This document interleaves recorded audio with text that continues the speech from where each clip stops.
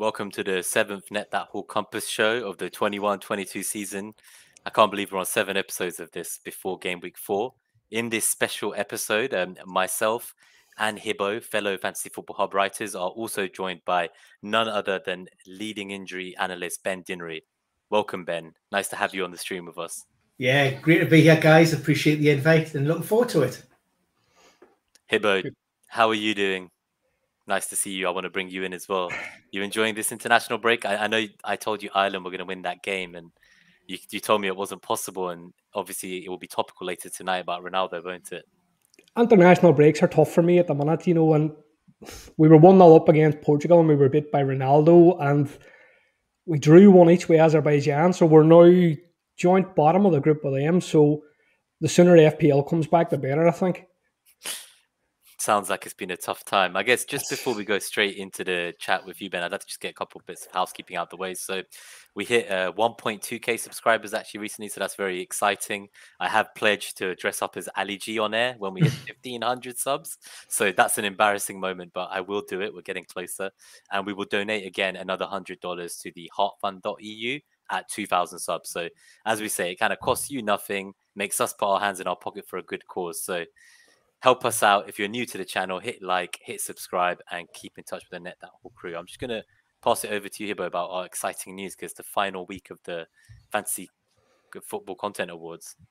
Yeah, so we're proud to announce that we're amongst the finalists in the AFCA Awards under the Best in Fantasy Football video category. So there's going to be a link in the YouTube and podcast description where you can vote for us.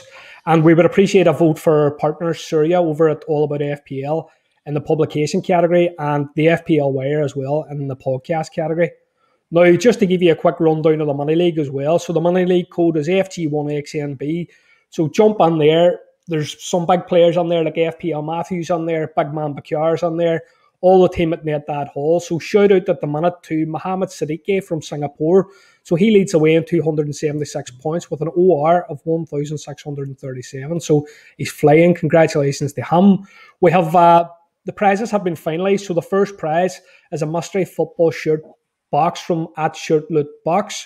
We've got a copy of FPL Obsessed by Matt Whelan.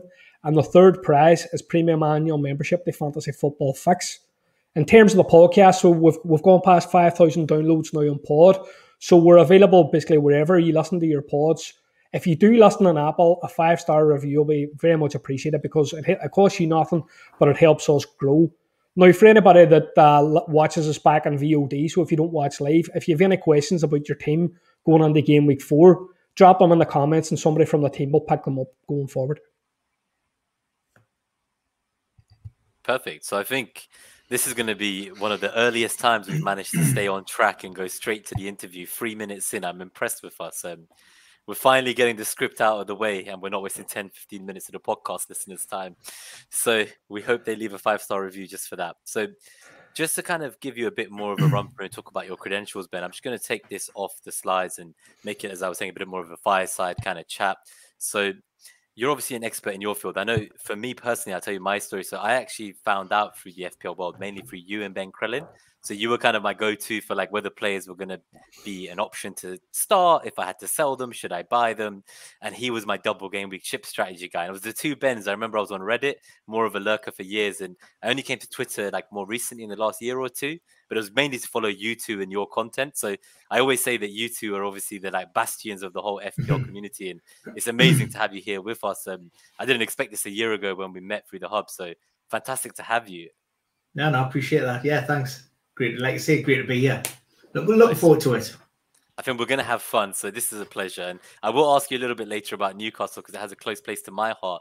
I actually studied up in Durham. So I had to be a Sunderland or Newcastle fan at the time. And I chose wisely, you could say. Good man. That's good. Nice to hear. Well, I'm presuming you're talking about the black and whites and not the red. Yeah, definitely. Yeah. And, I'd love to, if I'm up there, we will definitely try and grab a match together. I think our other friend, Ben, he's also there and he's offered a match together if I visit. So I'd like to take you both together and maybe that'd be a nice day out. Yeah, cool. Look forward nice to it. One. So just to give the viewers, anyone who's new to Ben, and obviously I've said that he needs no introduction, but for anyone who might not know the legend that is Ben Dinnery, so obviously you're the founder of Premier Injuries. It's a site that tracks injury data for the whole Premier League. you are also very impressively, I must say, a contributor for kind of The Athletic, Sky Sports. I know you've done bits maybe for TalkSport. You're an ambassador for Fan Team, a daily fantasy site that we play as well, Hibbo and I. So it's safe to say you kind of spin a lot of plates. Can you tell us a little bit about kind of that and how you got into this? I suppose the easiest place would be start at the very, very beginning. So the roots are back in a website called physioroom.com. I'm not sure if that's ever came up on your radar, but that was a website that was formed back in 2001. And as with most ideas in businesses, it came about on a Friday evening, few lads having a couple of beers. And it was just as fantasy sports started to get a little bit of traction in this country, a little bit of momentum, registering on people's radars. And we had a friend who was studying physiotherapy across at Manchester United. And we were talking about players and availability. And I don't recall the name of the exact player, the injury, but, we mentioned might have been somebody like Kieran Dyer at Newcastle, one off the top of my head. And sort of the friend, I know the physio at Newcastle and I've got his number. I'll drop my text and, we'll find out what the crack is. And the idea sort of snowballed from there. It went from, again, like discussions just between ourselves to then producing weekly previews on TalkSport, to then creating this very crude, almost Excel spreadsheet of player availability and this website. And yeah, it just sort of grew exponentially. I moved away from Physio Room for a few years, and then I went back in around about 2008-ish. And my primary role within the company, and by that stage, it had grown to a big e-commerce website. You're selling rehab products and sports equipment, support braces, so on and so forth. But my role primarily was to collect and collect injury data for the table and look after the social media channels. And that was something that I really, that was my passion, was the numbers, the data, the statistics. I wasn't really interested in selling the product side of things. And done that for a number of years. That went on to maybe 2012, 13. And the business model at Physio Room sort of began to change ever so slightly. The fantasy aspect of it and the injury part of the role sort of become less and less when there was more emphasis on the sales and the product side of it. And it was at that stage that I said, well, actually, I think I could maybe make a go of doing something myself. And that's how Premier Injuries came about. That's how the idea was born. And essentially, we're all just about the numbers and the statistics. And the fantasy element is just one small part in what we actually do in the grand scheme of things. We work with insurance companies, sports litigation firms, gambling websites, fantasy websites. I've just had an order in from somebody who was selling jacuzzis, and just random. So the role, the day-to-day role, can be so varied and challenging, and that's really where my passion still lies, in the actual numbers and the data. And fantasy is just one small cog in the wheel, as it were. I think that's really fascinating, especially that you touched on that fantasy is just one of many elements of the whole kind of project and what you guys do at Premier Injuries. Yeah, I mean, we always had the difficulty, even with Physio Room back in the time, was how do you monetize fantasy football? That was always the burning question. We were generating numbers in excess of 1 million people a month. And we had no way of capturing that, of turning that into revenue. And even to this day, I think it's a challenge. I mean, there weren't any hubs and, there weren't any subscription models. We didn't go down the advertising route. We weren't going for paid sponsorships. So we wanted to try and protect the brand, but also, justify the outlay and the amount of work and investment and resource that went into maintaining the website and the people that were actually ensuring the integrity of the data. And I think that's something that we still sort of battle with, certainly in today's environment, under the circumstances which we're faced with at the moment, with the pandemic and COVID. I think, rolling season on season, it's, you may have one good season and then all of a sudden, you can lose one or two contracts, in the blink of an eye. At the closure of the pandemic in March, I think I was in the middle of creating content for 3 or 4 sites. I think the announcement was around 10 to 11 on the Friday. By 11 o'clock, I had phone calls off everybody saying, stop work, that's it. There's nothing here for you. And overnight, just lost everything. And that was a little bit of an eye-opener into, well, actually, we need to protect ourselves going forward. We need to ensure that if there was another shutdown, lockdown, closure of the Premier League, do we have other revenue streams in place that are able to sort of sustain us, sustain the business, sustain our families? So that's what we're working towards now. The website itself hasn't really changed a lot since we launched, but hopefully within the next maybe 7 to 14 days, we should have a new website. And there'll be 3 different facets to that. There will be an e-commerce aspect to it where we'll be selling products. There will be obviously the injury related stuff, but we'll be going down more utilizing other aspects of social media, YouTube, get experts in, and then we're going to have some statistical analysis in terms of, so we know obviously that the likes of the Hub and say Scout, for example, very heavy data orientated with Opta. Yeah, it's all plugged into Opta. I was thinking if you guys could maybe be the Opta of your space. Well, and that has actually been mentioned by clubs before, and I suppose that's an avenue that we're looking to go down. We're going to be using data from StatsBomb, but the way we're using data is the way that clubs actually use the data and how clubs interpret the data.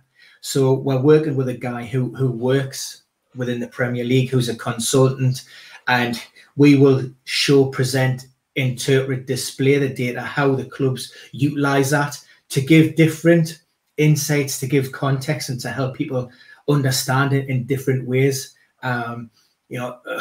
One of the things that they always like to roll out and help maybe simplify what I mean by that is when we come to the injury table, it's all about return to play. So, we have, let's have a look who we got on there at the moment. Kevin De Bruyne, premium player, carrying an ankle ligament injury since the Euros. We have a projected return to play in potentially game week 4. Yeah. All well and good, but ultimately, what the fantasy community really, really wants to know, it's not a return to play, it's a return to performance. Because you don't want to spend all of that money on Kevin De Bruyne for him to, sit back and not really do much for 2 or 3 game weeks while he's playing his way back in, while he's building that load, while he's getting that sharpness. So we'll be working on that return to performance element to help FPL managers make informed decisions on when they should bring certain players into their teams when they're recovering or returning from injury. I have a bit of a question for you, Ben. So, how do you go about gathering this kind of injury and lineup information? Because, I assume you've got a huge range of contacts, and how do you collate it and pull it all together? Yeah, it's very, very labour intensive. First and foremost, it's 7 days a week, 365 days a year. So, a lot of people may just think, well, your season is 38 game weeks long, but we have out of season, you've got training, you've got pre-season, you've got friendlies, you've got behind closed doors, you've got bounce games, you've got international tournaments. So we're tracked all through that. And you're right, we've got an extensive sort of contact list. Now, dependent upon the clubs, the players, it will depend on whether we're working with medical departments, with PA departments, or prominent figures related or associated with the club, to help just sort of what we're trying to create is a robust database of players and in injuries, And I think for us, the guessing gamer is really is that return to play, is that potential return, because clubs and medical departments will rarely hang their hat on a return date, because as we've seen maybe with Arsene Wenger during his time when he was at Arsenal, medical department faced a lot of flack for comments that Arsene Wenger would say about players. Van Persie's due back this weekend, and he's still 3 weeks away. For the average Joe in the street, they're like, oh, well, the medical team's crap. That physio's crap. Why is it taking an extra 2 to 3 weeks? Medical department's gone, he's nowhere near. Why is Arsene Wenger saying that? And ultimately as well, what people don't or fail to understand, the involvement of the medical department is reactionary. Players are presented when there's a problem, and those players are passed on once they've done that sort of small section of their recovery process at that stage of the rehab. They have no control over load management, no control over the types of strengthening and condition that they do. They don't have any control whether a medical department tells the manager, well, actually this player isn't fit, isn't ready, and goes against their wishes and starts them anyway. And there's many examples of that actually happening. But it always falls at the toes of the department when something goes wrong, which is a little bit harsh and a little bit unjust. So we try to educate as well as much as we possibly can, and as much as people want to hear, which is sometimes difficult on social media in particular. It is interesting when you say that sometimes factors outside the medical room's control, so managers playing players they've been advised not to, kind of maybe makes the situation worse, and then ultimately it's the medical department that get the kind of burden of that. Yeah, I mean, absolutely. It's a collective approach to, in what I suppose it's injuries are rarely black and white, and it's rarely a straight, smooth line to injury to recovery. There's lots of twists and turns and bumps in the road, and things to consider. You're talking about a player's status within a team, if they're a high-profile player, squad depth, strength, importance of game, stakeholders. We've never even mentioned those. So owners, chairman. Why is my best player not on the pitch? I've seen him training today. He looks fine to me. Get him in the team. Managers who are under pressure, to get results. So risks are taken. Players that they know are maybe in the red zone, as we often hear, risked in the hope that, well, actually, if he does score, if he does play well, then the chances are we're going to win. So it's a difficult game that we play in terms of projecting that return to play, and it's one that I've learned over the years that you have to be very careful with the level of information that you do give, because there are lots of people out there who are dying to fight to get things wrong. There's a lot of speculation as well, isn't there? Every word, they hang by every word you say, so you've got to be careful anything you say. Like, obviously, you might recall last year when I had a little bit of source, nothing compared to your sources, but I gave a few lineups, and if you even get it right, people are abusing you. So your account, you have 150k followers, is that right? You're verified on Twitter. You must have so many messages. Yeah, I mean, put it this way: if I do something wrong, I know about it. And I did for years and years when I was building up that following, to get the account where it is. I always said, right, well, if anybody asks me a question, no matter how many times I've been asked, I will respond. I'll read it and I'll respond. As the account's sort of grown, and maybe I still try to do as much as I possibly can. But so I do see everything, and I have really I try to adopt a zero tolerance when it comes to abuse, and I never engage anymore because there is there's no point in. And a lot of the time, people are just trying maybe to get a few followers on the back of any an argument.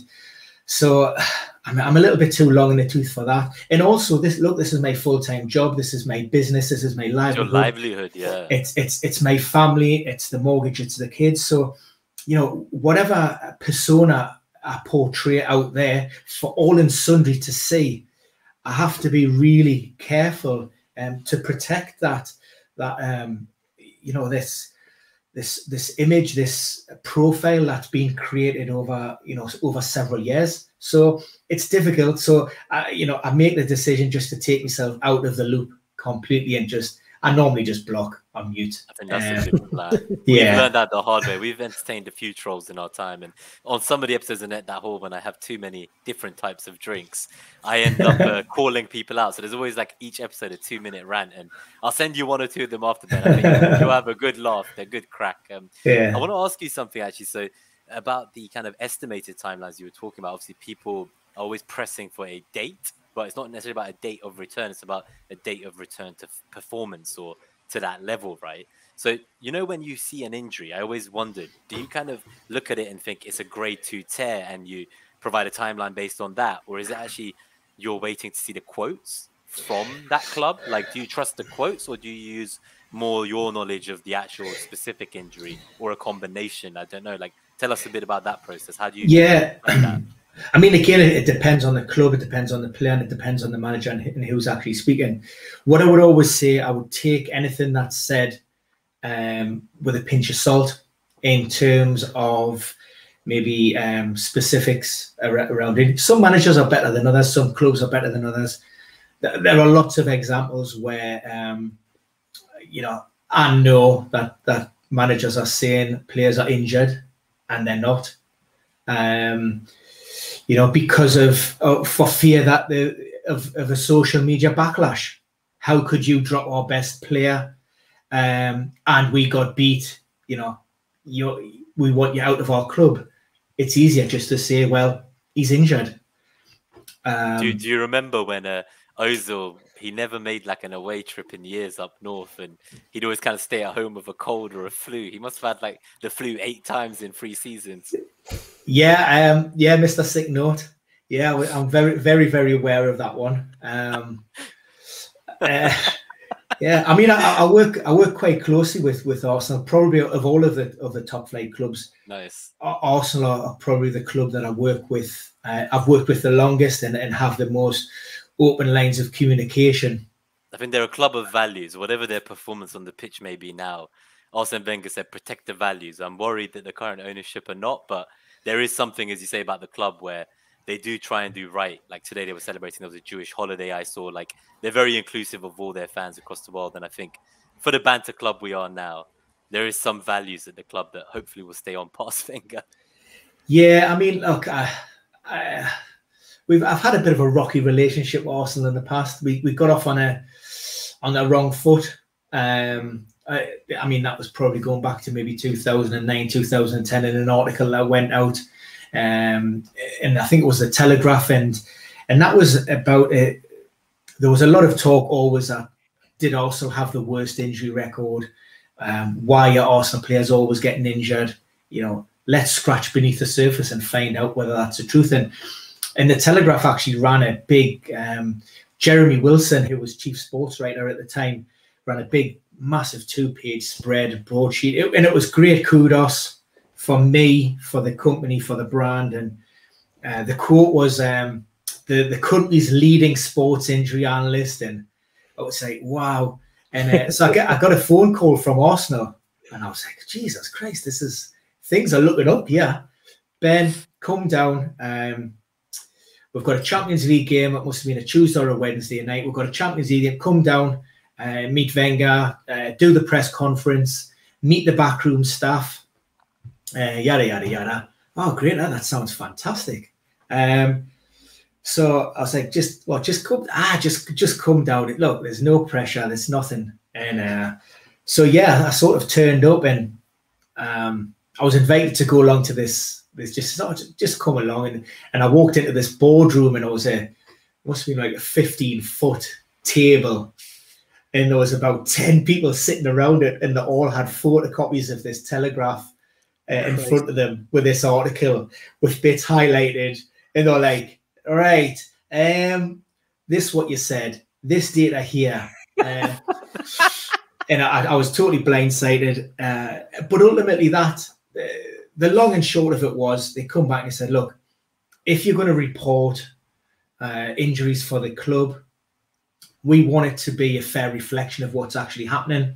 So, you know, if you have any questions, any queries, or you want anything clarified, speak to us and we'll tell you, you know, exactly what the crack is. And that's sort of how things happen. And things have slowly started to grow with other clubs in that respect. And yeah, it's difficult because you're never, ever going to get a 100% feel of what's actually happening at the clubs. It's just, you know, in terms of confidentiality. But what we do try and always maintain is, in terms of the information that we get, can it be the best out there, and can it be as robust as we possibly can? And hopefully with the contacts and the, you know, the open lines of communication, we try to do that. So yeah. On that note, Ben, this feels like a great topical time to get this question from friend of the show, BlueNix_99. It seems relevant to what you're saying about different clubs giving different levels of transparency, and it is quite interesting that someone like Arsenal would say, "Oh no, like we can see why you thought all that. We're gonna grill you first, but come to us in the future and we'll give you the answers." It sounds like they ambushed you. It's not a nice approach, as you say. I understand the rocky start to the relationship, but it's how we led you today, right? The country's leading injury analyst. So I think it sounds like throughout that 10-year tenure, you've always kind of been there at the forefront of this industry. And just on that note, do you, as a kind of thought leader, I guess I will call you in this space, think that the Premier League should be kind of more transparent with their reporting of injuries or availability in the NFL? Like, I've heard from friends that in the NFL, like, they kind of get fined, I guess, if they did what you said, which is say someone's injured when actually they're training, for instance. Yeah, I mean, I don't fully understand the NFL model, but I think it's down the route of the gambling laws, so they have that level of transparency. For me, I think first and foremost, that may be me out of a job, or certainly I become less important on the totem pole if information is out there to all and sundry. So guys, don't lobby for it. Lobby against it. So I do like that shroud of, you know, that the smoke and mirrors aspect of it. And then secondly, you know, I think there's just that element of fun and second guessing and taking that risk within FPL and maybe making your own informed judgment and decisions. If we all had all of the information to hand, would we all be going down the same route? Would we all be selecting the same players? And we will come to that, Ben, because I know you're famously anti-template, you were telling me before, and maybe when we get to the FPL part, we will ask you a little bit about your management style and I know you've got Wildcard active, so I'm sure the listeners will be keen to hear about that too. But I don't want to leave the current day job just yet for the FPL. So just on that note, just hold that thought. If they were kind of giving us these 25%, 50%, 75% on the FPL website right now, we had a lot of questions in advance of saying, how is that determined? And on your site, I know you put percentages as well. So are you just kind of taking their calculation, or is it that you've got your own calculation to them? Look, I mean, if there's one thing that lets down the official game is those return to play status percentages, which are absolutely a waste of time. Look, I've got a medical background. I've got over 10 years worth of data, historical data on teams, on managers, on players, on injuries. So when we have a player or a setback, we're looking at a number of performance indicators in terms of when can that player return. So we're looking at, you know, where they are at stages of the rehab. We're looking at ordinarily how long that player would take to recover. Are they quick healers? Are they inherently slow? Are they risk averse? You know, what type of manager? Look, what is their status within a team? So, you know, that cannot be underestimated, I suppose. Kevin De Bruyne, again, great example of that. Should he have been playing? I think it was back in maybe game week 2 when he came back.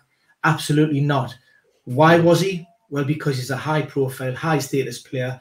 Man City lost their opening fixture, and, you know, Pep wanted to throw him in there as a, you know, so it's, and we base our return to play percent, and it's look, again, it's not an exact science, and there is a lot of subjectivity around it. It's a little bit of a grey area, but we're making informed, status updates. Whereas FPL, I've seen it where players have went off and ruptured an ACL, and they're like 50% to play next game. And you're thinking this is no chance, like they're out for a whole season. Yeah, exactly. So I mean, and that's again, that's no disrespect, but that's somebody that's probably just processing that initial, feedback from a post-match press conference, such the and such intern, right? The office intern. Yeah, player A has got a knee injury.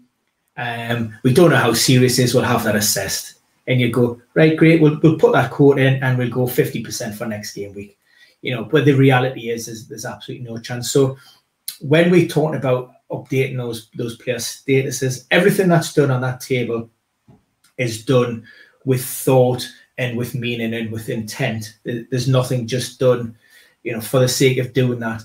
And almost, at the time of writing, I hasten to add, because, statuses can change day to day and even hour by hour in some cases, especially with COVID and, the testing and quarantining that we have these days. So, look, it's something which, like I say, it's 7 days a week. I mean, the injury table 365 days a year for any of the new viewers who are live since you told us originally. It's a non-stop job, right? Like Christmas Day. I mean, one of the things of the last few years has always been, I always do updates on the New Year's Eve at midnight. That's just nice. Me, just so I'm sitting at a computer actually updating. And people are going, Ben, shut up, stop providing the updates. Go and enjoy yourself, have a drink, relax. But like I say, this is my job. It's not a hobby. And while the social media aspect of it means that it's just, people may not understand that there's a wider circle outside of fantasy. It's a small part of what you were doing. We were saying earlier, right? It's a very small fraction. The integrity of the data is massive when we're working with insurance companies and sports litigation firms. We need to ensure that it is robust and it stands up to examination. So just one quick comment I want to make before Hibbo asks you some stuff. So I realized that when we talk about the level playing field and the smoke and mirrors of not knowing when someone's available, so I love that too. And I think obviously when we met a couple of seasons back towards the end of last season, when there was I think it was 1 hour deadlines, I felt at that point it was a bit unfair, right? Because now I'm not someone who has your contact book or your sources, and I somehow even knew like lineups because the media knew it and I knew people who knew as well. And I thought, if someone like me knows these lineups, how many years of like top FPL managers with ties to the Premier League have also had the lineups? And I used to watch deadline streams where they do a move and then suddenly all the experts would have taken a -8 and sold the legit captain options that week, and you wouldn't know why unless they had early news. And I think to myself, now that I've seen the early team news, how many people knew this? So I kind of put it out there publicly just because I felt if I knew, then more people should know, because it wasn't a level playing field. And don't you think it's incredible that after 5 years of not changing a single rule in the official FPL, they then moved the deadline after people like Rockstar, who obviously, who knows who he is? But I know what I did as Scarface, and like, I'm now gone, so I can admit it because it was years ago and there's no paper trails. But if I knew, how many people knew, firstly? And secondly, do you agree that it is better now, I guess, with the 90-minute deadline, because we can finally start to speculate again, and that smoke and mirrors element is there, and we don't all have the same team? And when we go to FPL later, obviously it will reference your 6 premiums you told me. But yeah, I mean, look, for me, it adds to the excitement of the game, and to remove that, then ultimately, why are you playing? Why are you playing FPL? Look, for 99.999% of the people that play, you aren't going to win top prize. So surely it's just about bragging rights, having a laugh, getting one over on your mates, and doing it in the right way. I never asked for predicted lineups ahead of deadline. I don't even necessarily ask for particular player updates from clubs. Is he in the team? Is he going to be back? Is he going to start? I'm just not that interested in doing so, and it's something that just wouldn't sit very easy, and ultimately, you know, a lot of clubs and mightn't even tell me anyway. So I think it's crazy because there was a problem for years. Because do you remember there was that Liverpool account that would give the full Liverpool 11 like days in advance? And so I think this has been going on for a long time. I feel like the Premier League have been having this issue for a long time, and I wonder why they don't improve their security or their processes. It's all a little bit strange to me for a kind of company of that size with so much money in the sport, right? I find the whole thing ludicrous, to be honest. Well, the Liverpool leaks were actually coming from players within the squad. So they were getting released via a brother who would then feed that to somebody else, and you know how it goes. And it can affect your team's performance when it's days in advance, right? Because the opponent manager could, if it's legit and it's been legit for months, they could prepare for the game properly. Yeah, they can I mean, even within in the realms of fantasy, anyway, there's a lot of players, there's a lot of backroom staff. Jack Grealish last year. Do you remember when Dean Smith wasn't impressed that he made a transfer in his fantasy team, and a robot picked it up and tweeted out that he'd sold a player who was injured? Yeah, I mean, so this there's I dare say that there's loads of that go on. So you can't enforce all of it, I guess, but it adds to the smokes and mirrors, which is what we all kind of are here for, and I guess it's good fun. So on that note, do you have any kind of club spies ever ask you? So I know you don't ask clubs if their players are starting, but do you ever have like burner accounts that look like they've been created and they're like, oh, do you know if like Saka starts today or Aubameyang starts? No, yeah, no spies from Tottenham. No, okay. Yeah. I'll let you in. Just to touch back on your company, obviously Premier Injuries. Who exactly are you supplying information to? Look, so say we're talking the broadcast and print media. You mentioned gambling companies and like a daily fantasy sport. So who exactly does this involve? I mean, if you're talking about mainstream media companies, we've had data to Sky Sports, BT Sport, NBC Sports, you name it, Eurosport, CNN. When we're talking about broadsheet newspapers, Times, Telegraph, the Mirror, anybody that wants it, really. Typically, if there's a high-profile injury, or there is in and around international breaks, if there's a lull in any newsworthy, breaking threads or news that going out, they'll come to me, and somebody may just have an idea about. Quite often, it always used to, if Pep came out with something, I think a couple of seasons ago around Christmas, he said this festive fixture period is killing my players. So straight away you have like 3 or 4 journalists on the floor, right? Well, is this killing our players? How many injuries do we see? Are there more injuries? What types of injuries? How long are these players out? We talk about maybe Jurgen Klopp might mention something about players who are involved in internationals, the AFCON, and then coming back and then having this short rest period in the travel. So it's just it can go from being the quietest. You could have 23 hours of the day where there's literally nothing going on, and then all of a sudden, bang, and it's. You would have a TalkSport or BBC 5 Live. It's like 9:54 p.m. this Sunday night. I mean, I think when it was one of the latest was, I think it was a Luke Shaw when was it the double leg fracture? That was a Champions League night, and it was, it was almost like, wait, I'm just ready to turn me. Jesus! Then the phone goes, can you come on after the match? And then can you come on? Right, and then we've got.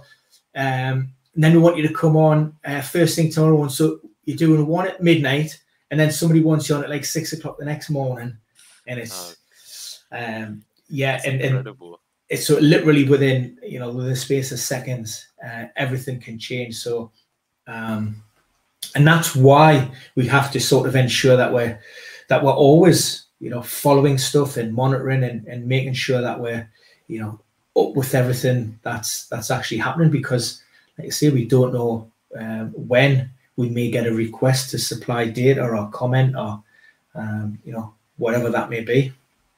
So you've obviously been creating this content for like 10 plus years, and in that time, like, what's been your biggest kind of scoop in terms of like injury news that you broke like exclusively? The best one, and this will stand out, because in the modern era, when it comes to social media, somebody somewhere always knows, and whether it's out there and it's mainstreamed or it just goes underneath the radar, somebody somewhere always knows. And there was one Friday afternoon. It was when Eden Hazard was at Chelsea, and I got contacted, and I said, look, guy said, look, Chelsea were playing away at Leicester on the Saturday, and get in touch and said, look, I don't know if Eden Hazard is playing tomorrow, but the first team left on a train this afternoon, and Eden Hazard's at Cobham with his son watching him play. So I was like, all right, okay. And I was thinking, oh, surely not. Surely this is somebody somewhere's picked up on this. I mean, Eden Hazard, he's one of the biggest players in the Premier League at the time. So I found out that he had a calf injury. So put it out there. Eden Hazard hasn't travelled, calf problem, out of the Leicester game. Got contacted by one journalist, two journalists. I had them from Belgium. Me DMs were just, and 1 hour, 2 hours. Nobody anywhere in the world had any inclination that this was the case. Are you sure that's right? Are you sure he's injured? We haven't heard anything. You know, when I was like, doubt myself. I'm second. I'm just thinking this is wrong. You can't even put out a second tweet because you're worried if you say more, they'll hold on to that as well. I was just like, oh, and I was thinking, please, somebody somewhere in the world just confirm it. Went at 9 o'clock, 10 o'clock, 11 o'clock, 12. Nobody went to bed. Honestly, I couldn't sleep. By this part, everybody in my timeline was just going ballistic. Journalists were, can we quote you? Can we put it in? And it was about 9 o'clock the Saturday morning. It actually got confirmed by Christophe Terrer, who was a really well-respected, well-renowned Belgian journalist who basically gets everything when it comes to those in and around the national team and those players of the ilk of the Hazards and the Lukakus, and he confirmed it, and it was just like a massive, huge sigh of relief. But to go, let's say, 12 plus hours in the modern era, with social media the way it is, to be able to break that and have that sort of that moment where nobody else had it.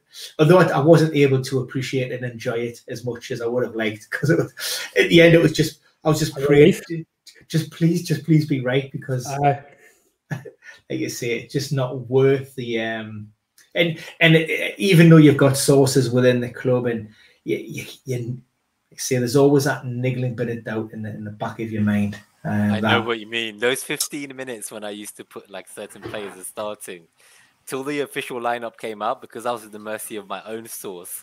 I was always like, what if he's lied to me? What if he's fed me the wrong lineup? And I've gone public, and as you say, like, maybe there's millions of impressions on your tweet, and you start to worry. Like, I mean, and that was only 15 minutes. God knows how you felt for over 12 hours. And it was, I mean, that was a bad one. But on the opposite side, on the flip side of that, and it goes to show that, like, see, everything's not black and white. I remember there was an injury. He was a big fantasy player at the time. It was Glenn Johnson when he was at Liverpool. Don't recall the precise nature of the injury, but Liverpool were playing on the Saturday evening. So 5:30 kickoff. Lots and lots of questions. High ownership player. Is Glenn Johnson fit? 100%. I guarantee you he is fit. He's definitely playing. Laid it out there. Had it, again, the information was solid. Nobody had that. There was speculation, but nobody was able to categorically state that Glenn Johnson was fit and ready. But I knew, sure enough, the Liverpool team news was announced at 4:30 on the Saturday night, and there was no Glenn Johnson in the team. And a call. Oh my God! You had to mute your whole account. Just like your heart sank, and I just was like, so one, you cannot come out and say anything. You cannot burn that sauce. And it wasn't until like the Monday or the Tuesday, it's not like you fire in again. What the hell's been going on? That was stuff. And he went, look, I apologise. He says, Glenn Johnson had trained. He went down for breakfast on the Saturday morning. He was eating breakfast, didn't feel very well, went down with illness, sent back to bed by midday, tucked up in bed with illness. And it was just like... You can never know what will happen, as you say. There's 99.99%. And of course, as far as everybody in social media was concerned, you're a fraud, you're clueless, you're just guessing. And sometimes you just have to stand up and take it on the chin and go, wait, well, you will believe what you want to believe in. And that's it, really. That is incredible. I think what we wanted to do as well is, before we go to the FPL specific, I was telling you earlier, I was going to show like the top transfers as well. So in the context of this game week, looking at who the top 8 most transferred in and out players are. And then I know we've talked a little bit about the kind of your history over this time. We're going to talk a bit about those players that are coming in. And I think there's a lot of questions from Twitter that are quite similar, to be honest, as you can imagine, about the same old players like the Calvert-Lewins, the Lukakus, the Argentinian contingent that they were trying to deport them on the pitches, you say, so bringing those quarantine rules to a new level. There's been a lot of craziness happening. But just before we show those transfers and we talk about the FPL players, we actually wanted to ask you a little bit about your kind of fan team. I know you're an ambassador, and I guess it would be good to know what role you play, because I've actually seen you on I think it was a Who Scored stream with Az and Lynn, and I thought that was quite interesting. And we know you've done official fan team stuff with Fergie, who obviously heads up content at Hub, where all 3 of us have met and write together. So tell us a little bit about kind of fan team. It would be interesting to know how you got involved in that. Yeah, so I've been with fan team now. It was conversations that we've had over a long time, probably maybe going back a couple of years. So you may or may not be familiar with a guy called Leon Cantwell. Fantasy football. I know the name. Yeah. So Fantasy Football Pundits was Leon's website, and almost we were, I don't know, it's, some of the big original founders of fantasy football content. I mean, like I say, going back to 2010-ish, there was Fantasy Yamar, Fantasy Pundits, and Leon was the first sort of content provider to really make it big. 100K plus followers on social media, millions of visitors to his website every month. I mean, massive. And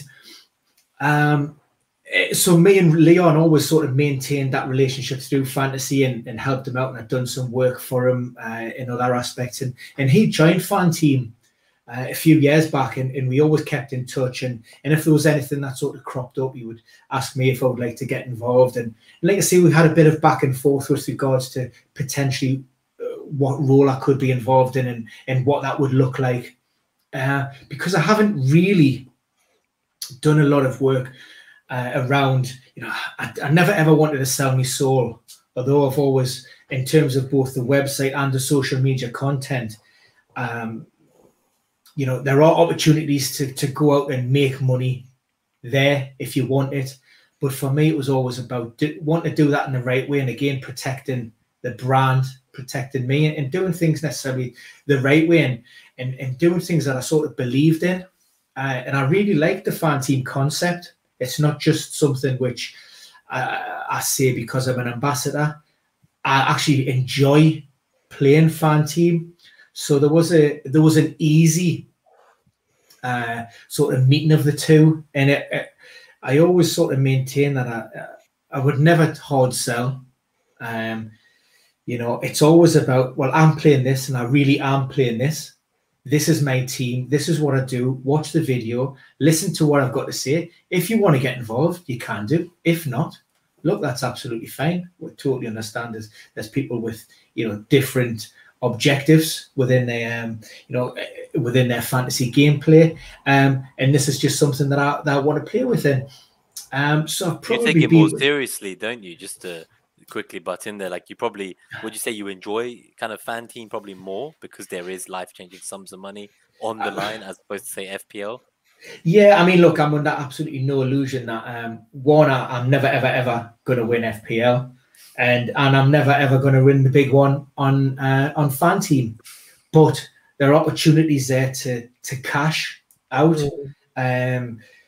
You know, there's a lot. The game pool is a lot smaller than it is on FPL, so the percentages of places paid is a lot higher. And I would say a crossover like I'm a player. I get bored easily. I don't like to stick with the norm. I like to do things differently. And the monster in particular suits my style of fantasy gameplay. You know, like I say, it meshes quite well because it allows me to pick players and do things which you would never entertain or do in a season-long game, whether it be Fan Team or FPL. It allows you to just and that's what I really like. You know, what you tend to see with my team is I will either absolutely bomb and come nowhere, or I will do quite well and finish in the money. I'll never big punts, right? Like, do you do stacking as well? So when Hibbo and I learned about Fan Team, we would kind of pick defenders from the same team, even though there was a penalty. But it was, I guess, easier to predict one clean sheet, not two, for instance. Yeah, look, I'll just go with what my gut is and what I fancy. And like I say, I mean, as an example, in the last was it game week 3 when Arsenal played Man City, if I've got that right. I mean, I stacked Arsenal defenders. Yeah, that's when we say it can either just go completely implode or you may win big money. Like I think our friend on the hub group at Ryan, is it FF Ninja? Yeah, he Ryan won one of the monsters, and I think he won like the 9K cash prize, and he won he had like double Sheffield defense, was it? Yeah, it was a season finale. He won, I think, 10 grand the final game week last year. Yeah, and over game week double Sheffield. Yeah, double Sheffield defense, but as you say, it popped. Yeah, and so look, I go in with my eyes open and understand that, you know what is maybe 8 or 9 times out of 10, it isn't going to amount to much, but there's an opportunity there that sometimes when you're in the profit, it's ROI, right? When the profits are over a certain percentage, it's still gambling and it's still 18 plus. We'll put that out there, but for me, I'd prefer it over an accumulator all day, as you say. So it's interesting that you only wanted to be an ambassador of something that you saw the vision in the product and you believed in, and obviously you had the history with the people who were there. So that's really interesting how you got involved. Yeah, and look, I actually really do believe in the product as well. I think it's a game changer, and I'm quite surprised that maybe the community hasn't taken to it as much as I feel it should. It's still massively underutilized in terms of the number of players in their season-long game. There's £1 million up there for grabs within that prize pool. I think they were paying up the first 8,000 or 9,000 places. I mean, you don't have to be that good to get your... I've got 12 teams right now, and fortunately, all 12 of them are in the money. So yeah, I had a couple of them are in the top 1K, and obviously, like, there's a big difference between top 100 and top 1K. But if I can just get 1 or 2 teams into the top 100, I'll be very happy. I mean, yeah, and I mean, we spoke to Josh Woodbridge. I think he won last year's Fan Team. I mean, 200K. It is just, you know, it's just obscene amounts of money. And yes, look, there are he does a lot of research, and there's the due deal, but almost there's that element of luck in there as well, and it's you know, if you're prepared to do that little bit of hard work and you get that little bit of luck, then you know there's a possibility that you could win some life-changing amounts of money. Yeah, like we have both. I like what you say about playing the monster, because it's a bit like playing your free hit every week. You know, you're kind of starting with a clean slate, and we played some of the qualifiers last week for the UCL satellites. And like Nima, you won 4 seats, and I think I won 3 seats. So I was very happy. We're both going to play the Champions League format. I think it's a 250k pot for that. It's my first Champions League format, and I don't think I will do the official game. I think I'm in too many games this year. I'm trying stuff like Sky as well. So anything with money, I'm going to try and get better at those formats. I think obviously we know Fergie won the Dream Team last year as well. So we're surrounded by illustrious winners. It is. I feel like I need to use this knowledge and I guess your expertise, and we all need to try and apply this knowledge to a couple of life-changing sums, and we will win the first place, Ben. One of the three of us here. Mark my words. I hope. Yeah, I mean, look, and as well, I like the Champions League in particular. They had in terms of the route, it was very. I don't know if you played the Euros as well. How they that was really nice system, I think. And where you couldn't change, you couldn't have any transfers from the semis to the final, which gives you an opportunity for those players who are in second, third, or fourth and pushing for top within mini leagues or what have you, or pushing for places. It gives you an opportunity to still claw something back, because you may have occasions where players above you, if there's a shock, they've only got 3 or 4 players involved in a final. So I like that aspect of it as well. So just going back to FPL then, actually, before we move on to the player specifics for the game week, we mentioned earlier that you were on a wild card, and I know you said 6 premiums, and I was kind of saying surely it's not possible, and it must be a maximum of 5. I think you've had a look since, and it'll be interesting to hear kind of how you felt this team, because we've been debating is kind of 2 or 3 premiums the right number this game week on the timeline, but I'm hearing 5. I assume one of them is Trent, so maybe just 4, and I assume one of them might be Son, but either way, it's impressive. So those are my guesses. Am I close or am I way off the mark? Well, you are with Trent, so Trent is obviously in there. So I wildcarded in game week 3, and I was adamant throughout the build-up to week 3 that I wouldn't be pulling the trigger, because we had the international break and knew there's a possibility that you could be losing players, injury, quarantine, COVID, whatever. So, but then I started messing on. I might have been a little bit bored, and I just thought, is it possible to get 5 premiums in and then see if I could fill those remaining slots up with players who are still getting minutes and possibility of not just being fodder, but actual players who are, in half decent nick. And so I went with me 5, and then I built the team around the 5, and it's all right. Look, I play FPL I play it differently. Last season, I was set and forget. For people that follow my social media, set and forget captain. And I'm very much anti-template in terms of, I think last year, if a player had over 10% ownership, I couldn't pick him. So I was just, I had to, and that was just sort of rules that I just put on myself, just to keep us on my toes and to keep interest, to keep things exciting, because I started this season and I thought, actually, I'm going to give it a proper go.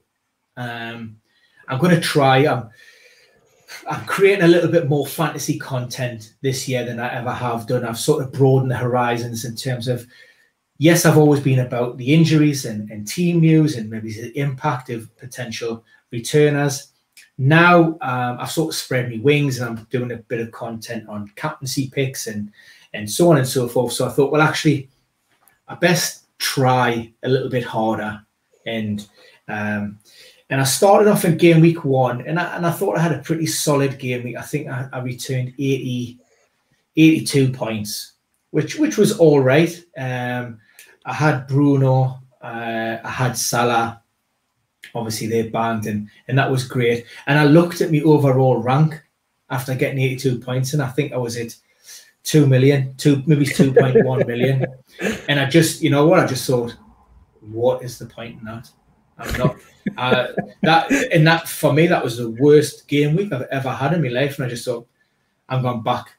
That's it. I'm bored. If fantasy football just for me was like that, I don't want to play it. I'm not interested. So I just went, I'm going anti-template again. I think me template was up to about 48%. And I was looking to do just something different than a set and forgetting. And it was the 5 premiums, which people had been, talking about, or could it be done? So I did, and I think I've took me template back down to about 11%-ish. I think the last I looked. Just for anyone who doesn't know, by the way, so if you've not used live FPL.net, it does give you when the game week loads what your percentage template is, and I must say, like, what are the words it shows you on the screen? Because I'm sure Ragaboli would have kind of programmed it, but I've only ever seen like even moderately differential or very differentials about 50%. So I don't know what 11% shows, but it's showing 12 now, and it's just got very differential. Very okay. So I think from about from like under 50%, there is no other one because they don't know that there's players like you out there, I guess. Yeah. I was hoping it was something else like amazingly differential. Yeah, no. And I think the lowest I've ever been was maybe a 5 or 6%. Right. And wow. So I would literally, it got to the point where, so now, for example, I will not touch Ronaldo. There's just no appeal there for me whatsoever because his ownership levels are through the roof. In fact, I'm more inclined to stick with Bruno. I've seen he's the highest player transferred out heading into this game week, and everything points to the fact that he's going to have a massive downturn in his points, in his output. He's going to be offset pieces, or certainly some. We think he's going to be off penalties. Cristiano is going to grab the headlines. He's probably going to pick up all those bonus points. And so, look, if it's a fire sale and everybody's off Bruno, then great, because that makes my team even more of a differential. I think you're right. This is incredible. And I just want to say for the podcast listeners who can't see what I've put up on the screen while you said that, just to illustrate your point. So Ronaldo has had about 1 million transfers in this game week, and Bruno is currently on about 640,000 out. So they are still kind of 50% or just under 50% ownership for Fernandes. But I do think once you look at captaincy in the top 300,000, for instance, especially over the next 2 to 3 weeks, it will very much swing in the other direction. And Bruno will likely be the differential. So it's interesting that is an appeal to you. And I don't know how you got an under 10% EO, but we'll read out just quickly before we carry on, Ben, the rest of the transfers as well for the podcast listeners.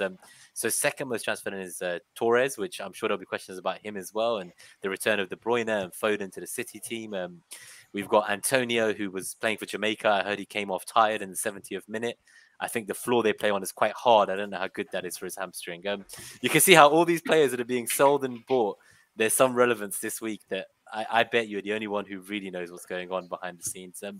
There is Gray, just also 400,000. Benrahma, 400,000. Greenwood, 300,000. Duffy, who I know was in your wildcard team, 300,000. And Regulion at 300,000. So just transfers out. So after Fernandes, Ings, he's being transferred out. I'd love to hear your thoughts on that. I imagine you might not even own him, Ben, because he's quite high owned, right? Yeah, look, I do. I love Danny Ings, and I really, I think he's probably up there with one of the top flight's most clinical strikers. But I don't own him. One, I couldn't afford him. Two, his ownership levels through the roof. And in three, I'm just not a fan of Villa. The data's just not there for me, and they're coming into a really tricky, very poor, hasn't it? Yeah, massively poor, and they're coming into a very tough run of fixtures. So it's a straight sell for me, actually, and I'll be going towards Ronaldo. But Calvert-Lewin was my initial plan, which I'm sure there'll be questions about him for you as well. In terms of other Villa players on that note, so Martinez, he's the third most transferred out. It's not often you see 500,000 goalkeeper transfers out in game week 4 of an FPL season. We're talking a little bit about Argentina and the potential deporting that almost happened on the pitch as well. But I think just a quick point I'm going to make about Martinez, where we talked about official FPL and how they flag their players. They have him flagged as missing game week 4 as it stands at the minute through self-isolation because he was away on international duty. And there's been a change basically overnight, which just goes to show that they really don't update it that quick.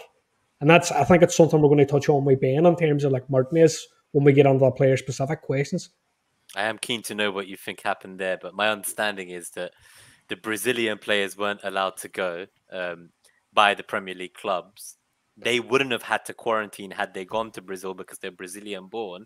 So even though they came from the UK, they're Brazilian citizens. So they would have been allowed to play. The Argentinian players would have had to quarantine and so weren't allowed to play. But if kind of, I guess, Argentina pulled out or the game got cancelled before kickoff, I was told Argentina would get the 3 points. But they kind of let the game go ahead. So I don't know if there's any politics involved in sports here, but It'd be good to get your take, Ben. And I guess the game got stopped 7 minutes in, was it? And health officials came and they ran onto the pitch. So to me, that kind of screams like they were almost, it's quite cynical. Like they were thinking, we'll either force them into using 3 early subs and play the rest of the qualifier, or they're going to forfeit and then we'll get the 3 points. And I've actually heard, both teams are in the wrong here. Obviously, the Argentinian players shouldn't have lied if they did about being in the UK, but it still shows that how petty was that. Brazil knew who was starting. The lineup was out. They let them start. It seems a bit cynical to try kind of get the 3 points. And I question, like, are they just bitter that their players didn't come and the Argentinian ones snuck away from their clubs? Is that right? Like, there's a lot of smoke and mirrors there. I feel like we should just forget the transfer trends and go straight into that topic. I mean, again, we're coming to say we never really know what's been happening, what decisions have been made. The level of corruption in the highest level within FIFA, we've seen what types of things can go on at there. So, within these confederations and football federations, nothing should surprise you anymore with regards to what happened. It does seem a little bit strange, that of course there's always 2 sides to the story, and the fact that I think the Argentina coach was claiming that he was never told that those players should never have been on the pitch. Do you believe that? And it just sort of coincided where public health came out just after the game had kicked off. I mean, people have got mobile phones these days. Team sheets are submitted well in advance. I heard they were late, so I've just put a link in the channel. I don't know if it's clickable on YouTube. Hopefully it is, but it's a 28 tweet thread, Ben, and it is exactly about that. It's kind of like an organ from Brazil's health ministry. So they're the ones who kind of showed up, and apparently there was a lot of debate, and different people said they can go ahead. So Brazilian authorities said it's fine, and then again, apparently they then showed up at the team hotel, and the players had already left. So they just missed them. Then it says they were stuck in traffic on the way to the stadium. So these are the official comms, that they were stuck in traffic on the way. They were debating at the stadium. By the time they decided not to go ahead, then suddenly the game was actually started. So they had to run onto the pitch. I mean, they do have mobile phones, right? They could have called them and told them to start the game, right? Yeah, look. What do you think that means, just straight to the chase then, about these players? Because I know they would have had to quarantine for 10 days on return. Do they return earlier now because of what's happened? And even though they are, like, don't they still therefore miss this weekend anyway? Or do they not? Like, what's the case there? Do you know much about that? What I do know is when it comes to elite level footballers in and around the Premier League, there seems to be different rules for them and different rules for the average person on the street. We've seen that on occasions in the past with previous internationals where they were given special authorization to go out and play and then be involved. In this instance, it doesn't look like there've been any special circumstances afforded to those players. So as far as I'm aware and concerned, there will be a period of self-isolation where they must quarantine. How long that will be for, when will that be from, and which game weeks that will affect? Look, I would not put my mortgage on that when it comes to. But what we do after the know, Glenn Johnson story. No, I mean, the expectation as it stands would be ruled out of game week 4 and then a return in game week 5. That's what we were led to believe. That's what the assumption will be, and that's what it is currently, and that's how it stands. So. Okay, that's really good. That's interesting. I guess we'll see things develop closer to the deadline. I'm sure if anyone here doesn't already follow you, they can get the updates as well. I always have the notifications on because I feel like any injury news, like, you're the first to get it. So I'm always there waiting. Very topical stuff, Ben. So I know you said you won't be going for Ronaldo, but let's just start going through the player-specific parts now. So what do you think are his chances of starting against Newcastle, just in terms of people had said there was only 30 minutes competitive football played, apparently, for Juventus before he came, no pre-season. We know he played, obviously, in the international friendly, not friendly, qualifier, sorry. He played 90 minutes. 90 minutes, yeah. And he obviously took his shirt off and got a card for something he knowingly did that meant he doesn't have to play the qualifier midweek, and was also released before this game on the weekend, the friendly. So do you think that maybe the early movers who got him on wildcard and for hits, they maybe got a little bit lucky? Because actually, with the 5-day quarantine and him going to training on Wednesday, he would have missed the Newcastle game if he'd had to play the second qualifier midweek next week. So he must have knowingly taken that kind of shirt off and got the card. Part A, and part B, does that mean, in your opinion, professionally, that he is pushing for a start on Saturday? I've had this conversation today. It's a tough call. There will always be opinions will be divided here, and for me, I'm going down to that Ronaldo will not start. And look, I am going against the wave of opinion with this. There's one slight caveat to that, but I'm looking at that United lineup first and foremost. And I expected Ollie to go with a 4-3-3 when Varane came into that lineup. Drop the double pivot. I don't think you need it. One, you got Varane alongside Maguire. The spine of that team is strong enough. Maybe Varane is definitely an upgrade on Lindelof. You get rid of Fred, Matic, McTominay, whoever you want to sit in there, Fred. But last time out, he drops Pogba in there, which I thought that was a strange move. First and foremost, and for me, I think United's best attacking front four would be Pogba on the left, Bruno on the central. You've got that place on the right, and then you've got Greenwood. Greenwood cannot be dropped. It would be an absolute travesty based on form. I don't care who you are. It would be bad management from Ollie to drop Greenwood in the short term, given what he's produced so far. So for me, Greenwood... Cavani's been there as well, right? So he didn't go on the international break, and he's been training all of this couple of weeks, and that gives me a little bit of a niggling doubt and worry, because I am looking to bring in Ronaldo. And I will say, even if he's on the bench, and no offense to fellow Newcastle fans, as you know, it's my second team, but even if he comes on the 60th or 70th minute, you got to still back him, right? And especially if Lukaku is out. But I'll ask you about Lukaku next. I mean, look, United's Newcastle's defensive data this season, I think, puts them in maybe they can't be worse than Arsenal. Second worst than Arsenal.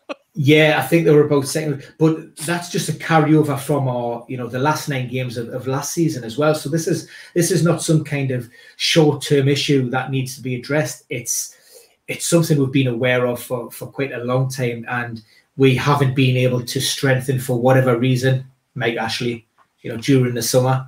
And so, of course, you look at that United team, you look at how they performed on the opening weekend, Old Trafford against Leeds, and Leeds are a better team than us. Let's not sugarcoat it. And if they can destroy a Leeds team such as that, then you fear for Newcastle. I really do. We never seem to, I think there was an occasion where we were in 2-0 at Old Trafford a season or two ago, and we got beat 3-2. We've had some home dingers in our time, but I've seen you guys ahead sometimes considerably, like 2 or 3 goals, and you might just then suddenly give it up and implode, steal a point or something. Yes, you actually with Arsenal. I remember one year, I think it was 2012, maybe Christmas that year, and I don't know if you remember this. Maybe around Boxing Day, and I was in Peru in Lima at the time, and I think it was like the 5-7 or like the 4-4. Oh, was it the Wildcard hat-trick? I think it was the Walcott hat trick, the one where he ran past people, fell over, got up. Do you remember that? Yeah. How could I forget? Now you know how I feel. Last week I was being laughed at by Mariner, and he kept pulling up these stats tables and he kept saying Arsenal, and then he had this evil villain laugh, and I was like, Muhaha! And I was just sitting there, and I feel like I've put you through the same thing. I'm so sorry. I just want to ask you something about Leeds, Ben, before we go on to Firmino and a little bit more about Liverpool, actually, because it seems like a nice segue. So I had Salah as my bus team captain. I haven't done my transfers yet. He's still my captain. I have Ings and Bruno. They're the two I'd be considering to turn into Ronaldo and maybe Jota. So the Firmino injury, that is a question for me.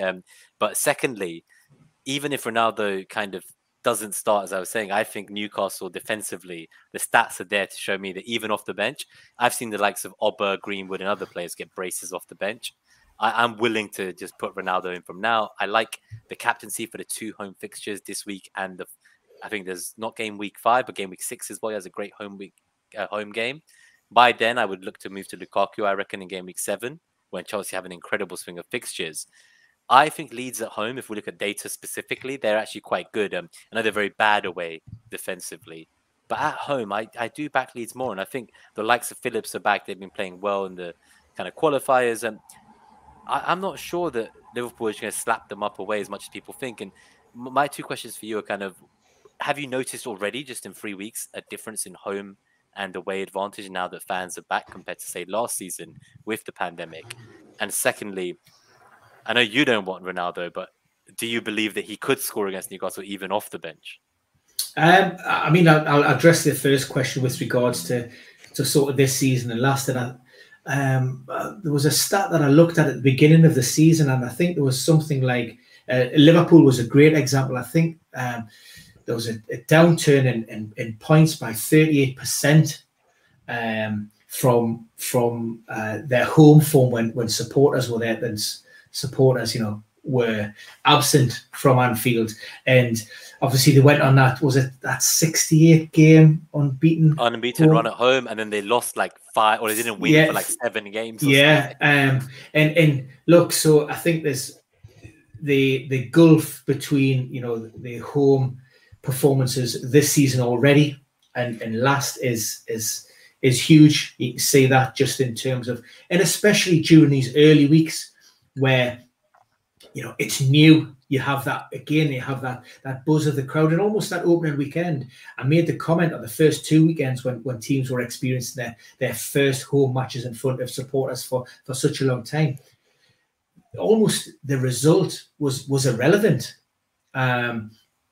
Supporters were just happy to be there, and regardless of what was happening on the pitch, they were behind the team. The atmosphere was electric,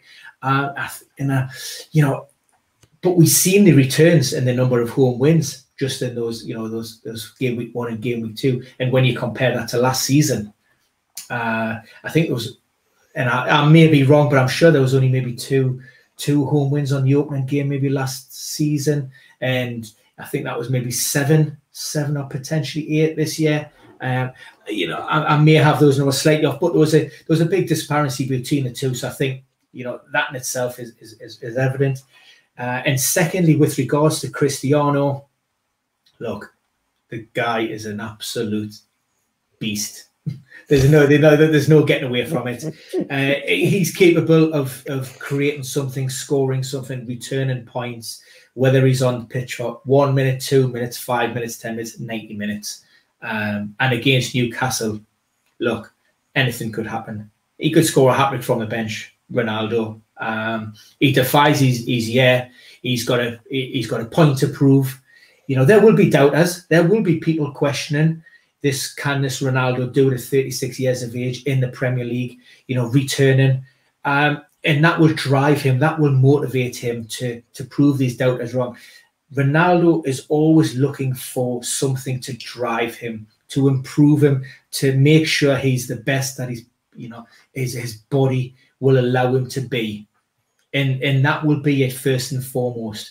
The last thing he wants, he doesn't want this return to Old Trafford to, in any way, shape or form, muddy his first spell at United. He wants to go out on a high. He wants to win trophies. He's just an anomaly. Him and Messi are just freaks of the sport, and I think he'll be an absolutely a huge success this season. I really do. I mean, that's incredible to hear, because everyone I've seen who's given a kind of reason why they don't have Ronaldo in FPL this week, whatever the reason may be, and whoever they are, it's always been that I'm not getting them for my team or for my team structure, or I'm going to get them maybe if they perform well after a few weeks. Maybe they're willing to wait. They think like you that he won't start.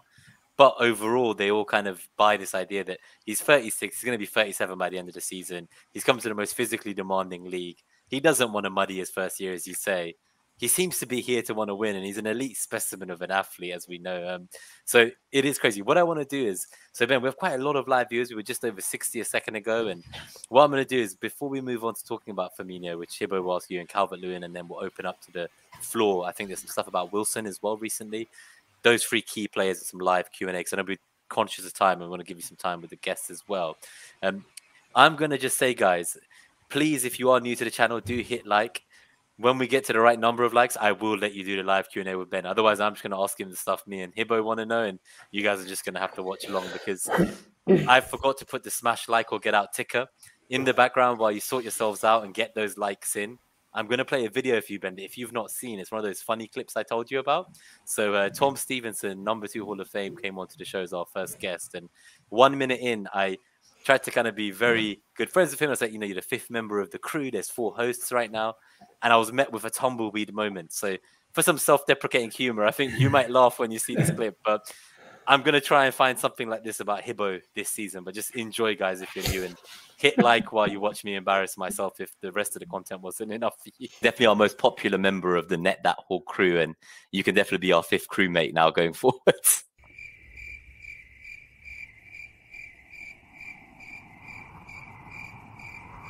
Definitely be our 5th crewmate now going forward.